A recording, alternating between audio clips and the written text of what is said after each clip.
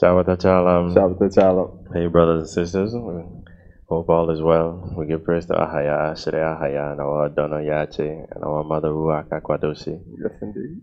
We hope you all enjoying this opportunity, learning of the heavenly things, that we may partake in the hope of Yache Mashiach.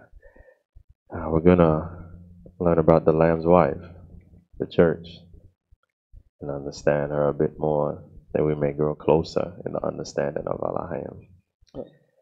The Lamb's wife, let's start in Revelation chapter 21, verse 9. And there came unto me one of the seven angels which had the seven vials, full of the seven last plagues, and talked with me, saying, Come hither, I will show thee the bride, the Lamb's wife. All right, we know the Lamb is Yache. The bride, the female, was made in the beginning as well. So Barnabas, chapter 6, verse 12.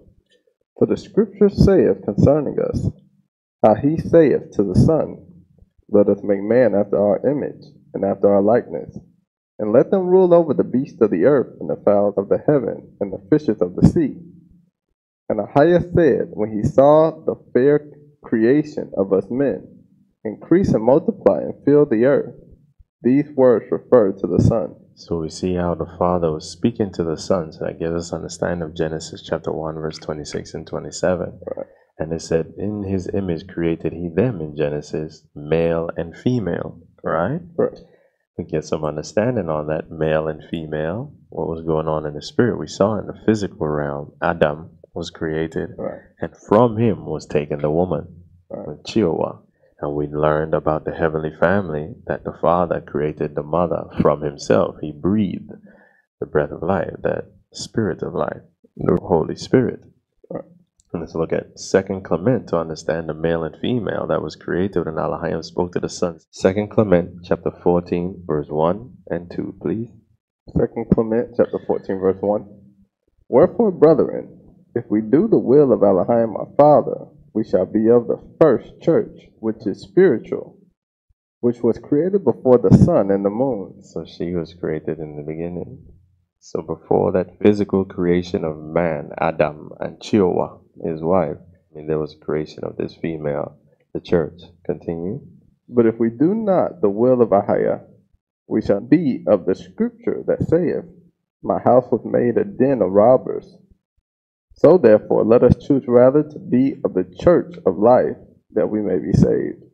And I do not suppose ye are ignorant that the living church is the body of Mashiach. For the scripture saith, Elohim made man, male and female. The male is Mashiach, Right. and the female is the church. Right. Continue. And the books and the apostles plainly declare that the church existeth not now for the first time, but hath been from the beginning, for she was spiritual, as our Yache also was spiritual, but was manifested in the last days that he might save us. So Yache was manifested in the last days that he might save us, and now he's manifesting the church in these last days, that we may have understanding to understand him and his bride. Hermas was shown in visions that she was created in the beginning too, and the world was made for her. Vision 2, chapter 4, verse 1, please. Now, brethren, a revelation was made unto me in my sleep by a youth of exceeding fair form, who said to me, Whom thinkest thou the aged woman, from whom thou receivest the book to be? I say, the Sibyl. Thou art wrong, saith he. She is not. Who then is she? I say. The church, saith he. I said unto him, Wherefore then is she aged? Because, saith he, she was created before all things. Therefore is she aged, and for her sake the world was framed. So we see she was created before all things, and for her sake the world was framed.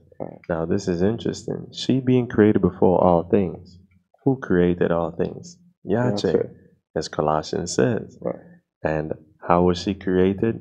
She came of him, even as Chihuahua came of Adam, Right. and the Holy Spirit came of the Father. Right. Now we have confirmation of this in Isaiah chapter 54, verse 5 to 7. Isaiah chapter 54, verse 5. For thy maker is thy husband, Thy maker is thy husband. Continue. Ahaya Unsabawata is his name. Ahaya and Sabawata. That's Yache. That's who Psalms 24 is talking about. Continue. And thy Redeemer, the Holy One of Israel. Yache is the Redeemer. He is the Holy One of Israel. Continue. The Elohim of the whole earth shall he be called. For Ahaya have called thee as a woman forsaken. Ahaya had called thee as a woman forsaken. Why did the church feel forsaken? Continue. And grieved in spirit, and a wife of youth, when thou wast refused, saith thy Elohim. So we see how she was forsaken, and we're going to understand why she felt so grieved. Yet, in verse 7, what does Ahaya say? For a small moment have I forsaken thee. Because this life is short. Right. That time with Ahaya Elohim is eternity. Continue. But with great mercies will I gather thee. And we're going to look at Ezra to see how she was grieving, and he was given an understanding of how she's going to be gathered back, and she's going to be glorious. Let's look at Ezra chapter 10, verse 26 to 28, and then verse 37, and then verse 40 to 52. Right, we're picking up after Ezra has seen the visions and going to where he's getting the interpretation. Second Ezra chapter 10, verse 26. And behold, suddenly she made a great cry, very fearful, so that the earth shook at the noise of the woman. To give you the backstory, Ezra has seen a woman there grieving, crying while Zion was destroyed. And he was coming to tell her, stop crying, look at the desolation of Zion. And after that, she cried out, as it says. And what else happened? And I looked, and behold, the woman appeared unto me no more. But there was a city builded, and a large place showed itself from the foundation. Then was I afraid, and cried with a loud voice, and said, where is Uriel the angel, who came unto me at the first? Because he just seen a woman change into a glorious building. Right. Shining. He's like, what is going on? All right. Where's the angel that was speaking with me? Like, he's scared out of his mind. Continue. For he hath caused me to fall into many trances. Showed me many visions. And mine end is turned into corruption, and my prayer to rebuke. Oh, let's jump to verse 37, where the angel comes, gives him the understanding. Now therefore I beseech thee that thou wouldst show thy servant of this vision. This therefore is the meaning of the vision which thou lately sawest. We in verse 40 now, okay? Yeah. Verse 41. Thou sawest a woman mourning, and thou beganest to comfort her. But now seest thou the likeness of the woman no more. But there appeared unto thee a city builded. And whereas she told thee of the death of her son, this is the solution. This woman whom thou sawest is Zion. So now we understand who Zion is. Right. Zion is the church. Right. And whereas she said unto thee, even she whom thou seest as a city builded. Whereas I say, she said unto thee that she hath been 30 years barren. Those are the 30 years wherein there was no offering made in her. But after 30 years Solomon builded the city and offered offerings, and then bare the barren a son. So we see how what she told Ezra was telling of what had happened in history. And whereas she told thee that she nourished him with labor, that was the dwelling in Yerusalem. But whereas she said unto thee, that my son coming into his marriage chamber happened to have a fail and died, this was the destruction that came to Yerusalem. And behold, thou sawest her likeness. And because she mourned for a son, thou beganest to comfort her. And of these things which have chanced, these are to be opened unto thee. For now, Alleluia Ono, seeing that thou art grieved unfeignedly, and sufferest from thy whole heart for her, so hath he showed thee the brightness of her glory, and the comeliness of her beauty. And therefore I bade thee remain in the field where no house was builded, for I knew that the height would show this unto thee. So we see now the church is Zion, and she grieves for her children. And we look at what was admonished in the book of Baruch. This is Baruch out of the Apocrypha, chapter 4, verse 8. Ye have forsaken the everlasting Elohim that brought you up, and ye have grieved Yerusalem that nursed you. Now it's interesting, the scripture says that Yache is going to be called the everlasting Father. Again, you've forgotten the everlasting Elohim that brought you up, because Yache brought us through the wilderness. He was that angel in the cloudy pillar. and came down on Mount Sinai and gave us the law. And you have grieved Jerusalem that nursed you. So we see how him and the church were working to raise us up, but we have grieved them. And let's look at Baruch chapter 4, verse 6 to 37, to see how we grieve Jerusalem. Because Jerusalem is also Zion. These are names given unto the church. Baruch chapter 4. You were sold to the nations, not for your destruction, but because ye moved Elohim to wrath, you were delivered unto the enemy. For ye provoked him that made you by the sacrificing unto devils, and not to Elohim. Ye have forgotten the everlasting Elohim that brought you up, and have grieved Yerushalayim that nursed you. For when she saw the wrath of Elohim coming upon you, she said, That she, this is the church speaking, this is Zion. Hearken, O ye that dwell about Zion, Elohim hath brought upon me great mourning. And this gives you understanding in Isaiah 54, I was talking about as a woman grieved and things of that nature. Right. Continue. For I saw the captivity of my sons and daughters, which the everlasting brought upon them. With joy did I nourish them, but sent them away with weeping and mourning. Let no man rejoice over me, a widow, and forsaken of many, who for the sins of my children are left desolate, because they departed from the law of Elohim. So we see how we depart from the church, departing from the law of Elohim. So we see how we need that law to get back connected and stay connected. So we see she's grieved because we've gone into captivity for our sins, and she's being made desolate because we went away from the law of our Elohim. Continue reading, please. They knew not his statutes, nor walked in the ways of his commandments. So we see how it's more than just the 10 Commandments. We have to have the statutes as well. Continue. Nor trod in the path of discipline in his righteousness. We see how that's the discipline of Elohim. That's the obedience of the faith. Continue. Let them that dwell about Zion come, and remember ye the captivity of my sons and daughters, which the everlasting hath brought upon them. For he hath brought a nation upon them from far, a shameless nation, and of a strange language, who neither reverence old men nor pity child. These have carried away the dear beloved children of the widow, and left her that was alone desolate without daughters. But what can I help you? What can she do? Continue. For he that brought these plagues upon you will deliver you from the hands of your enemies. The same one that sent us out is going to bring us back. Go your way, O my children. Go your way, for I am left desolate. Right. I have put off the clothing of peace, and put upon me the sackcloth of my prayer. I will cry unto the everlasting in my days. Be of good cheer, O my children. Cry unto Ahia, and he will deliver you from the power and hands of the enemy. So we see how powerful prayer is. Continue. For my hope is in the everlasting, that he will save you. And joy is coming to me from the Holy One. From the Holy One.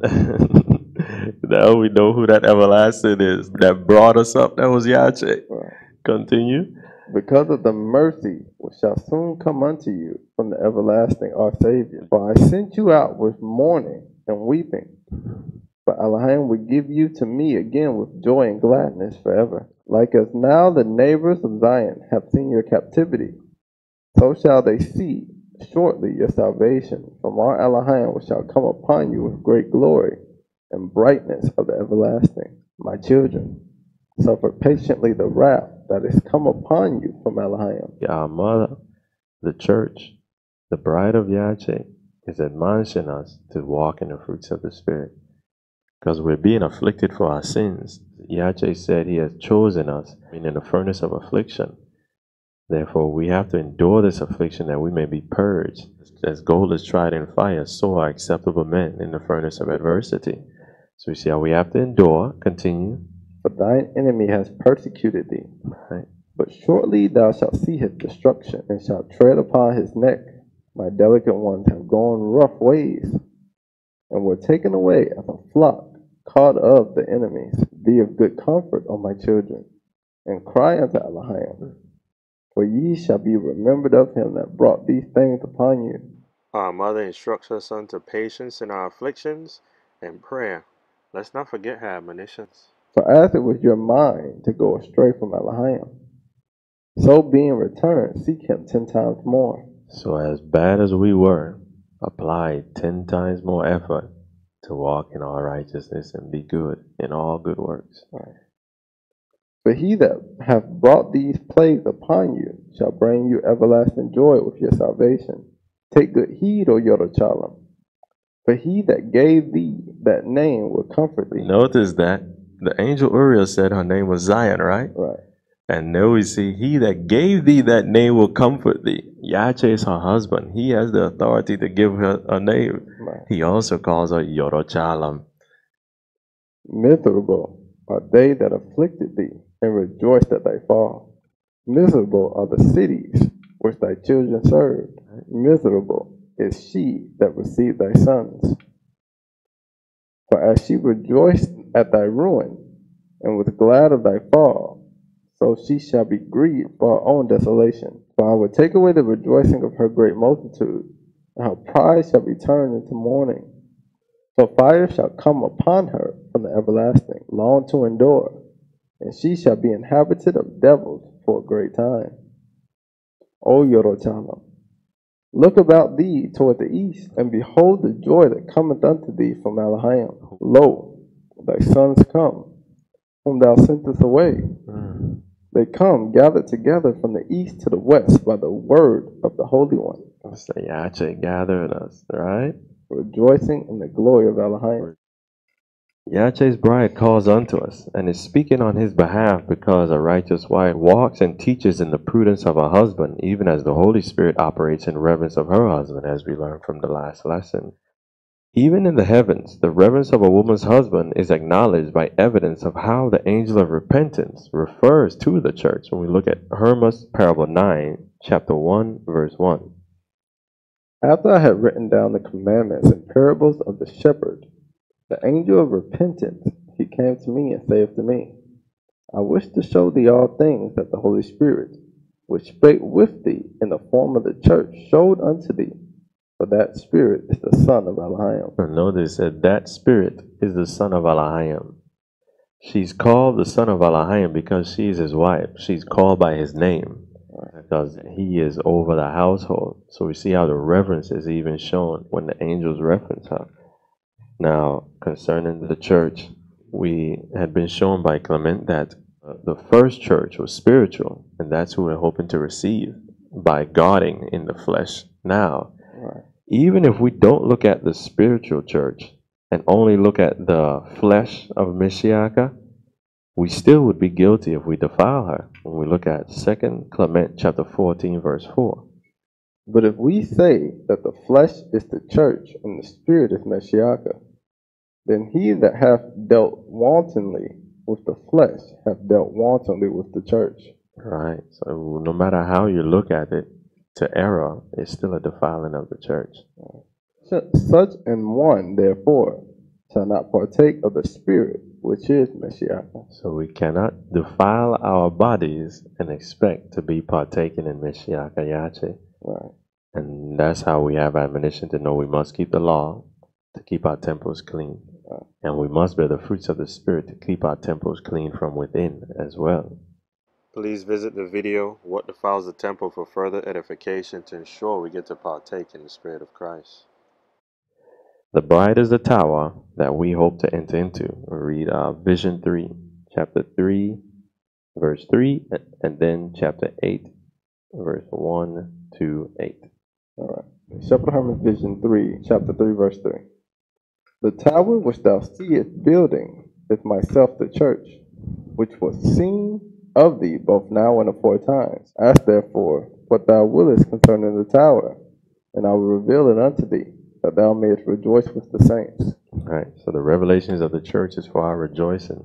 Let's jump to 8 verse 1. 8 verse 1 to 8, please. When then I ceased asking her concerning all these things, she saith to me, wouldst thou see something else? Being very desirous of beholding, I would greatly rejoice that I should see it. She looked upon me and smiled, and she saith to me, seest thou 7 women round the tower? I see them, lady, say I. This tower is supported by them by commandment of Ahia. Hear now their employments. The first of them, the woman with the strong hands, is called Faith. through her are saved the elect of Elohim. And the second that is girded about and looketh like a man is called continence. She is the daughter of faith. Whosoever then shall follow her becometh happy in his life, for he shall refrain from all evil deeds, believing that if he refrain from every evil desire, he shall inherit eternal life. And the others, lady, who be they? They are daughters one of the other. The name of the one is simplicity, of the next knowledge, of the next guilelessness, of the next reverence, of the next love. When then thou shalt do all the works of their mother, thou canst live. I would fain know, lady, I say, what power each of them possesseth. Listen then, saith she, to the powers which they have. Their powers are mastered each by the other, and they follow each other in the order in which they were born. From faith is born continence, from continence simplicity, from simplicity guilelessness, from guilelessness reverence, from reverence knowledge, from knowledge love. The works then are pure and reverent and divine. Whosoever therefore shall serve these women, and shall have strength to master their works. And shall have strength to master their works. Strength is needed because it takes time to master these works of these women through endurance as we're being changed from within. Shall have his dwelling in the tower with the saints of Elohim. So we have straight exhortation and admonition how we may have our dwelling. The Holy Spirit and the bride, which is the church, is calling unto us to keep the law. What we didn't know was that the bride is actually hidden in the Holy Spirit, even as Yache was hidden in the Father. And she is being revealed in these last days. Let's look at the last book, Revelation chapter 22, verse 17, and see what's said there. And the Spirit and the bride say. And the Spirit and the bride say. So the bride finally show herself right there. Continue. Come, and let him that heareth say, Come. Let him that athirst come. And whosoever will, let him take the water of life freely. It's amazing how you can see the unity of the house of Elohim. They're speaking the same thing. Right. We know from the last lesson, the Holy Spirit is speaking according to what the Father told her. And the Father gave it the commandment, and the Son speaks whatever the Father told him. Right. Listen, the bride is the wife of the Son, so whatever she is saying is what the Son told her to say. That's right. And there we see how they're saying the same thing because everyone is following the same doctrine, the same understanding. Right. It's okodo. They all agree. Right, truly in unity. Now, it's interesting that the bride was right there with the mother, hidden in her. By precept, we look at 2 Clement chapter 14, verse 3. Now the church being spiritual was manifested in the flesh of Mashiach, thereby showing us that if any of us guard her in the flesh and defile her not, he shall receive her again in the Holy Spirit. He shall receive her again in the Holy Spirit. So Right. when you receive the Holy Spirit, you're actually receiving the church as well because she's hidden in the Spirit. Continue. Therefore, when he hath defiled the copy, shall receive the original for his portion. So there we see, if we defile the copy, which is the flesh we're walking in now, how can we receive the original Spirit? Right. We cannot attain unto the Spirit if we do not guard this carnal flesh as if we are endeavoring to attain unto the Spirit. Because if we don't treat this flesh well, then we're not worthy of the Spirit. Continue. This therefore is what he meaneth, brethren. Guard ye the flesh, that ye may partake in the Spirit. This is why we have to keep our temples holy, because we're guarding the church. Right. Paul understood that she is the flesh of Yache as well, that we have to guard this flesh in order to partake in the hope of the Spirit and calling of Elohim in Yache. In Colossians chapter 1, verse 24. Who now rejoice in my sufferings for you, and fill up that which is behind of the afflictions of Mashiach in my flesh. In my flesh, because the church is the flesh, right? For his body's sake, which is the church. There we see it Right. there. And that is, for now, an understanding of the church. Zion, Oceano, and Yorochalam. Right. Or Yorochalayim is different pronunciation. The spiritual. Right. Anything else? Good. Ah, it's good. Praise him. All right. Shalom. Shalom.